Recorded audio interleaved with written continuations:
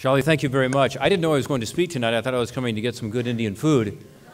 But it is great to see some good friends here, and thank you so much for not just allowing me to come by and visit you, for what you do for the Republican Party and for our common cause, which I see behind us, which includes economic freedom, political freedoms, fighting against terrorism, and standing together as incredible allies. I remember when I was U.S. Trade Representative, I'm now a U.S. Senator from the state of Ohio, but when I was U.S. Trade Representative, I started what was called the Trade Policy Forum in India, which continues to this day and has helped to break down some of the trade barriers between our countries.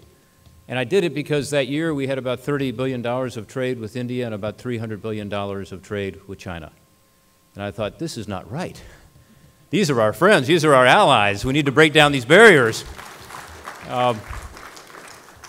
The first success we had, and my counterpart was Kamal Nath, some of you know him, who's been minister of just about everything, but he was trade minister then. But the first great breakthrough we had was getting Indian mangoes into the United States of America. So if you like Indian mangoes, and they are really sweet and delicious.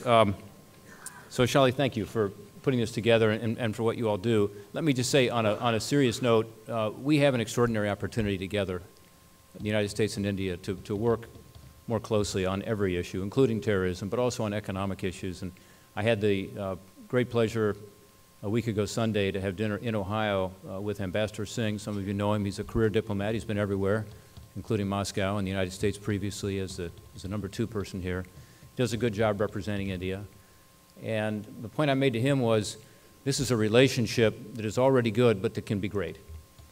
And I know that you know, sometimes we have differences with India on specific issues, whether it's trade issues, economic issues, but there's something much deeper. The world's largest democracy and the world's longest democracy need to work more closely together on all issues, including our mutual economic growth and fighting terrorism. So I know that everyone in this room has strong feelings about that relationship and want to grow it. Let me say also that I'm very proud in Ohio to work closely with our Indian community. We happen to have a very well-organized community in Ohio, the Asian Indian Alliance. Some of you know, maybe some of you know Vinny Gupta and others we work closely with. It is an incredibly important part of our economy in my home state of Ohio. Many Indian entrepreneurs, many doctors, many business people, engineers, and so on. And we are very proud of the fact that we have a thriving Indian community in my home state of Ohio, and we work very closely with them. So, again, thank you very much for allowing me to come by and visit briefly. I do hope there's some food involved at some point. And to all of you here, you know, thanks for standing up for these values that are listed behind me. I think our country is at a point of inflection. You know, we can go either way. We can become more like some of our European friends, and more government and more bureaucracy and more taxes and regulations.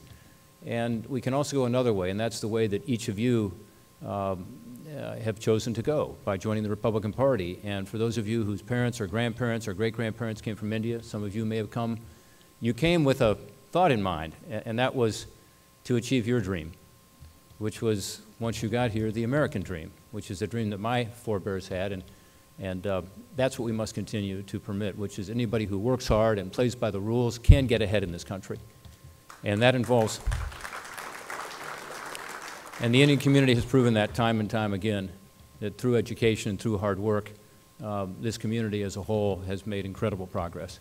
And that is the promise that we must keep for future generations. Thank you all.